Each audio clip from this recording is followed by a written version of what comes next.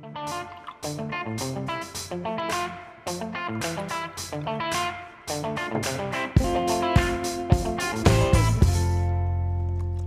you kidding me? Norma, I've told you a million goddamn times. 2% of Mikado's afternoon milk. She's gonna taste the extra skim, and who do you think she's gonna take it out on? Me. Oh, and find out what the holdup is on my trademark claim on Litt. Nigel, you're back a week early. I was going to holiday an extra week, but I was rejuvenated after only 2 days in the native clays at Guangzhou. You're glowing. And I can't wait to see Mikado. The lovely lass is here, I see. No, she's not here. Then who's that for? That's for me. It's my afternoon milk.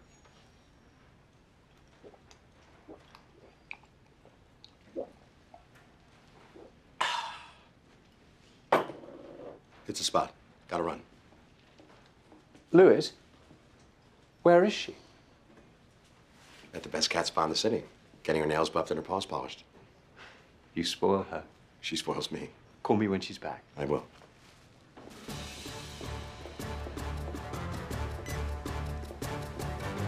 Rachel, Louis, Code Red.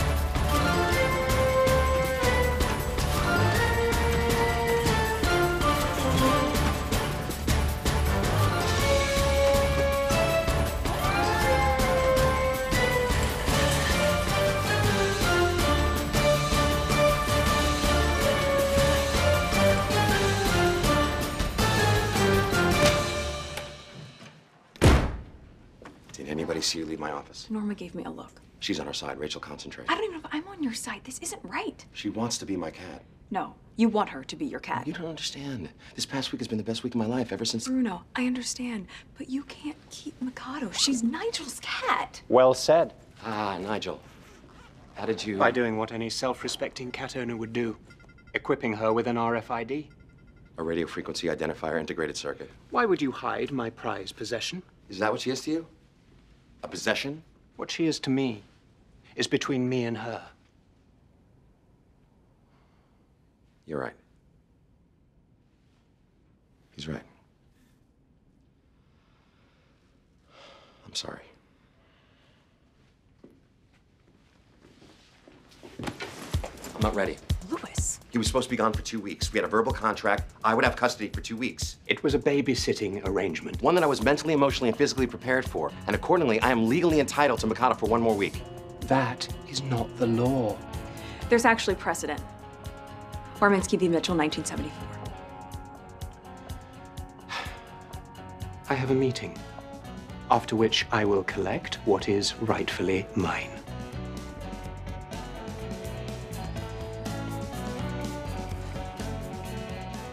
That was genius. No, Louis, that was a stall. Because the truth is, Nigel's right. She's not your cat. You've got to let her go.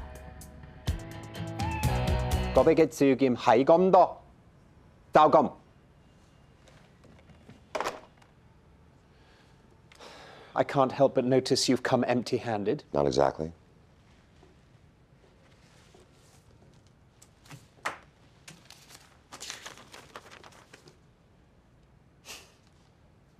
You're suing me for ownership of Mikado.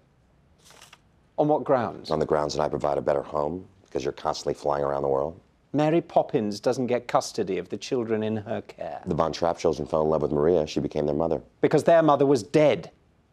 There's no legal basis for this. You're confident in that fact? Most assuredly. Then let's put it to our own jury. You're suggesting a mock trial? You get to prove you're the better man in front of our associates. You agree to hand her back the moment the verdict is in? I agree to let you say goodbye to her the moment that you're defeated. Fa Teng Gim. Whatever the hell that means. Mr. Litt, how would you describe Mikado's well-being when she came under your care? Well, Mikado's physical needs were taken care of, but there's more to a cat than its physical condition. They're highly emotional creatures. And were her emotional needs tended to? Calls for speculation. He's not the cat whisperer. He can't testify to Mikado's thoughts, which you should have objected to. Sorry, sir. Very well. Mr. Litt, without speaking for Mikado, Would you describe for the court her emotional condition? When Mikado first entered my home, she was aloof and standoffish. She's a cat. Sorry, I'll wait my turn. She was listless, you know? Like, I would take her out to see a bird or a dog, and there'd just be nothing. You know what I think? I think that she was the victim of neglect due to the absence of a consistent father figure because he's traveling all the time. I object. To what? To you letting him talk about my cat that way. You changed the rules to get Miss Zane. I'm changing the rules. I'm going to represent myself. You're dismissed.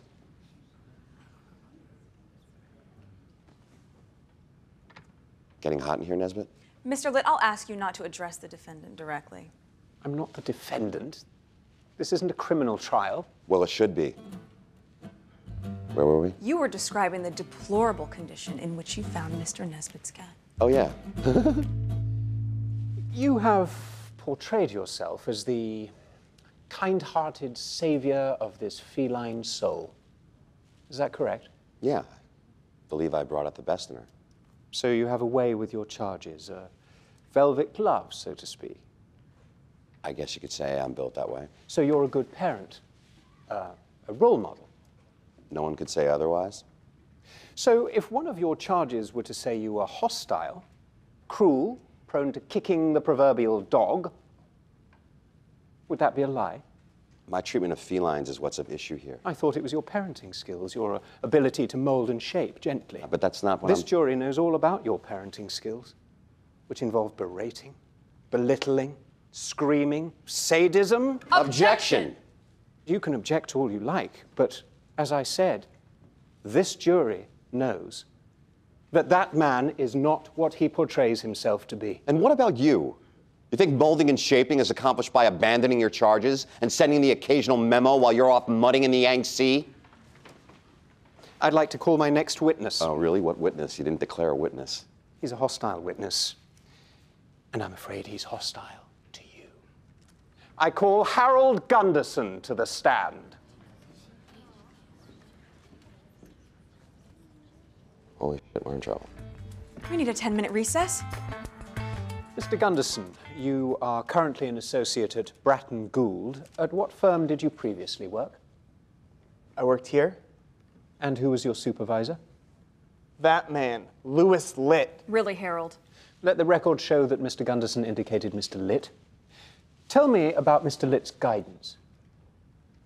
Louis believes in teaching by fear. Your Honor, I'd just like to state for the record that the witness is speaking into an imaginary microphone. You're speaking to an imaginary microphone. That's what I mean. You know what? Fine, I'm done. Proceed. Would you characterize him as a screamer, a tyrant, petty and vindictive? All of the above.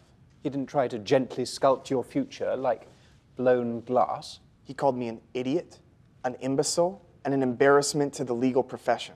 That sounds harsh. My therapist says that I have scars on my psyche. Hearsay. I could call said therapist. Oh, that'd be lovely, except it still has nothing to do with the cat. Bear with me, I'm getting there. Tell me about Bruno. He was Louis's cat. I was made to take care of him. He didn't do it himself? No.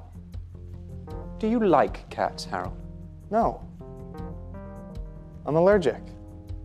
I don't even know what to do with them. But he left this cat, his cat, in your care? What happened? Hey, you know what? This would be a good time to object. I can't, Louis. It's a valid line of questioning.